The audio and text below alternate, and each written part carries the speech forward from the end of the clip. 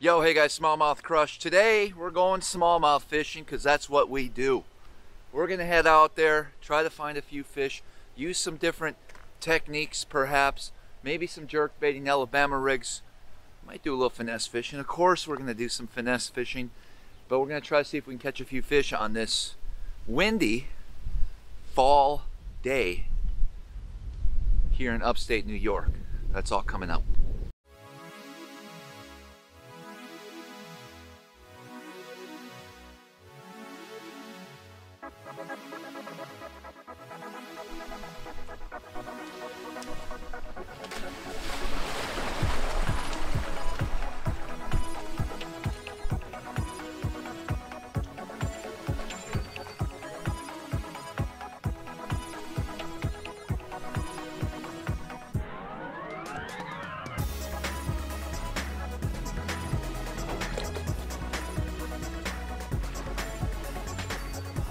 Well, at least I don't have to be all really bundled up this morning, which is good. The last couple days, it's been a little bit colder. Water temp is in the 50s. And the fish are all over the place, just like they are year-round. There's always shallow fish, there's always deep fish, it seems. Yesterday, I caught them deep pretty good in that 30 to 40 foot range. And today I'm just in a whole different section of the lake, and we're going to be doing a little bit of medium depth range, out to 20 probably, but we'll certainly be shallow as well, looking at times. I'm not sure what to expect, so first thing I'm going to do is head out and try to look for some offshore structure in some specific areas where the fish have been, where they'll start relating to some of the perch that are going to be moving in here. So that is the plan.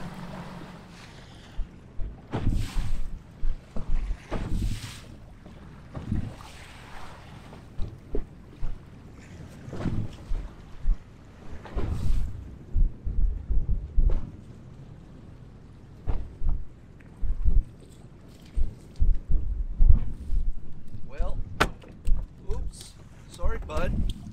All right, so as you can see, this day was extremely windy, and I was in what I would consider somewhat a protected area, but the waves were they were building, and they were only going to get worse as the day continues. So I'm going to have to do a little talking here because all the audio was just terrible. So I started out, I think I was in like 15 to 20 feet of water. I was around some really good boulders and some hard structure. And when you have waves like this, I'm exposed. A lot of times what I like to do is I'm going to try to drag something, whether it be a drop shot, a football head, a Carolina rig. There's a lot of different options. And so I chose to use the Beast Coast open water sniper jig, and the color, so I actually helped design these jigs, and I really love, I always have one tied on. I catch a lot of big fish with them year round, but this particular day I was using a 1/2 ounce because I really need to feel the bait, and I was using just a twin tail grub, and the color was Mothman, which is really just a darker, just a black color skirt. And I was just dragging that along. I was using a St. Croix Legend X rod. I believe that's a 7.2 medium heavy that I was using on this particular day. 14 pound. I went with Gamma line, and 14 in Gamma's some really strong stuff. I know a lot of you might think that's a little light, but I actually find that it works out perfect for these types of situations. And so when I'm dragging that, I'm making a long cast, and then I'm going to point the rod tip down to the water, and I'm not reeling it up. I'm just dragging. I'm just letting the wind and the current push me over the spots. This fish here, to start out the morning, was actually, it was just over 5 pounds, and so I was on a pretty good start, but honestly, the wind picked up moments later here. It just got worse, and I'm like, I'm sick of dealing with it. I can go to some other protective, well, somewhat protected areas. So I got out of this zone, although I really think I could have had a pretty heavy bag if I would have stayed. And there you can see the actual jig itself. Real simple, easy to do. You can fish that jig so many different ways, but one of the most effective ways that I found is just simply dragging it. So I moved locations, and this is later in the morning. And I mentioned earlier in a video that I was going to kind of search for larger schools of perch. Well, I didn't find perch, but I found a bunch of bait fish schooled up. Big groups of bait fish on another flat. Again, 15 to 20 feet of water. So random. There was not a lot of structure. Now, granted, there was a boulder here, a little bit of rock there, a little ledge rock, I call it, over here. But these fish, in particular, these bigger fish, they were all just loners. They were roaming around by the pods and the groups of bait fish, and they were just, it was so random. I literally, so obviously I'm a big fan of forward-facing sonar. So with my 360, I could find a little bit of structure. I can find the bait fish. My live scope also allows me to find the bait fish. And I would just simply hunt. And it could be 15, 20, 30 minutes between fish, but these were the right fish.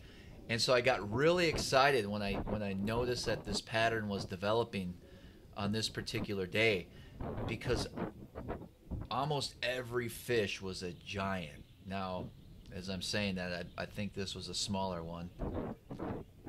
I can't remember. No, that was a good one. No, it wasn't.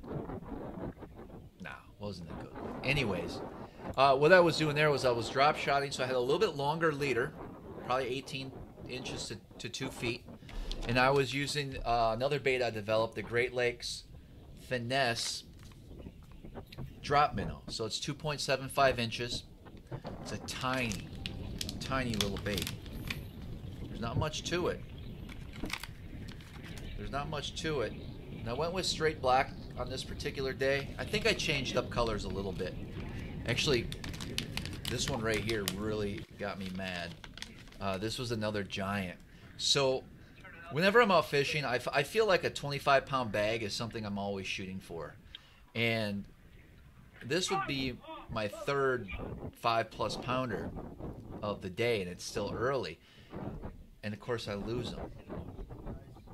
Do I lose them? Yeah, I lose them right here because I just don't know. And I got so mad that day because I knew what was about to unfold. I knew this was just another fish shortly after that other big one that was just all by himself. And now I'm hunting him. Now I'm trying to discuss what I'm doing, even though it's blowing 30 miles an hour and a microphone can't pick up anything. That's why I'm here in the studio talking, because I didn't want to just scrap this video, because it teaches you a lesson. You don't always have to be around that structure, that ledge, that hump. They can just be out on a massive flat. This is literally a massive flat. It goes for miles, and that's where these singles were hanging out. And so I was able to just have a great day, really salvage a windy day. It's a lot of work. Now I'm excited here for some reason. I think this would have been this is probably another good fish. This is my day off. You know, I like to go out and have a little bit of fun. Unfortunately, the weather was crazy. So when I'm trying to search and make an accurate cast with my live scope, I find that pointing the boat into the wind is the best way. Now, I guess, how can I explain this? My target area is going to be shorter because I'm also trying to cover water, but I have the wind working against me. So the trolling motor's pretty much on high, or at 3/4 of the way. Whatever it takes for me to kind of just make some progress through that water. And pointing into the wind allows me to, once I see a fish, I can quickly get back on it. I can stay on that fish if he's too far away to make a cast that's going to be accurate, or if I just want to see how he's swimming or what he's doing, I can get that trolling motor, I can get that live scope lined up on that fish a lot easier when I'm facing the wind. But when I'm searching, I'm only going about like this. I'm not literally going all the way over this way and all the way over that way. I'm keeping it in a smaller window and just trying to cover water. Now, if you really want to cover water, the best way to do it is to go with the wind, right? Because now you have the wind pushing you and you can move fast. The problem with doing it that way is if I find a fish, let's say I'm going with the wind now, and I turn over here to my left and I see one. Well, that wind's going to continue to push, and I'm decent at this. Like, I can line up a cast, but when that arrow's this way and you have to reposition and then mentally think, is that what's a 45-foot pitch with the boat moving? There's a lot of things that come into play, and quite oftentimes I can miss those fish or not get back on that particular fish. What are you doing, Travis? That was a good fish there. I think that was almost 6.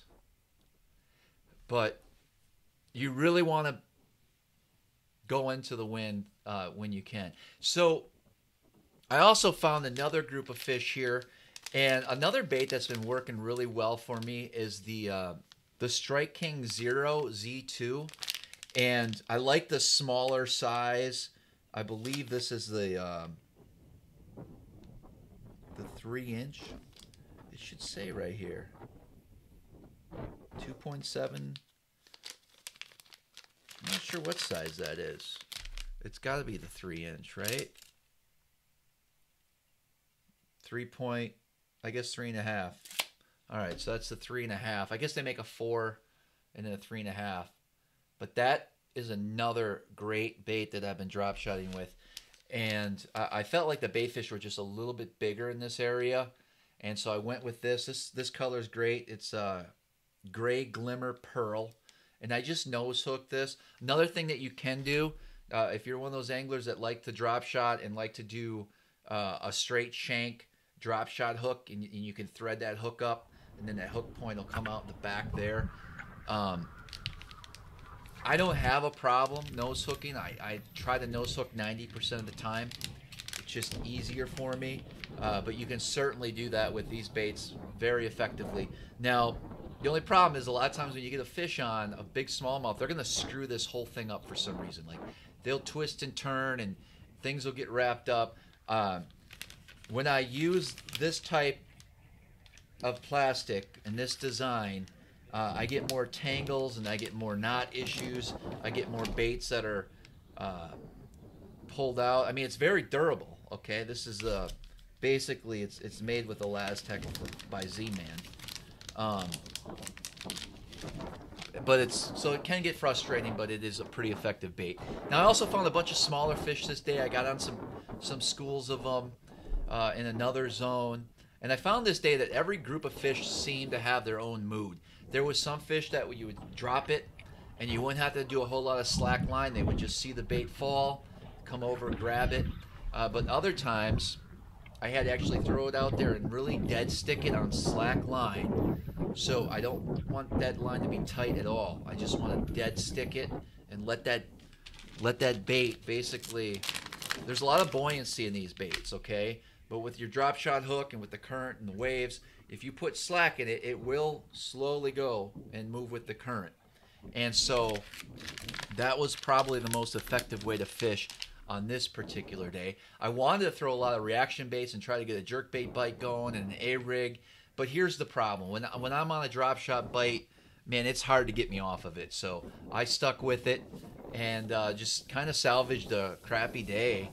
I really couldn't fish where I wanted to that day, but I had some good weight and I learned a lot. I fished all, generally new areas and found out that there's a ton of single fish that were roaming under that bait, in and around that bait, that I could catch this day.